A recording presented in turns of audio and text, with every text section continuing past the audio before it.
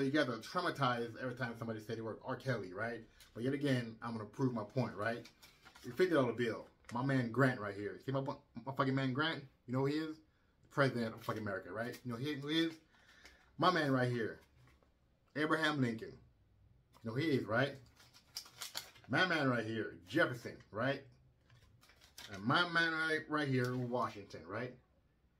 You guys are traumatized. If R. Kelly traumatized you guys, then these guys should give you fucking nightmare. Because all of those people that I mentioned, those president, every time you guys see those people, you guys get fucking excited and get moist. And they did way worse things than R. Kelly did. But you guys are not condemning them.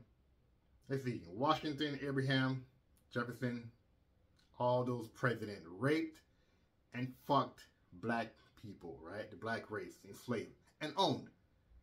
Way worse than what R. Kelly did. But when they come up, oh, you guys get excited. I don't hear, oh, don't mention those names again to me ever again. All right, I'm traumatized. I don't want to see them. I don't hear about it.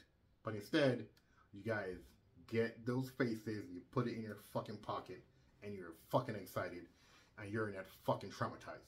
So stop with this fake fucking outrage about R. Kelly. That's why if we have a fucking system, you commit a fucking crime, you go to fucking jail. And when you get out, then society may accept you again.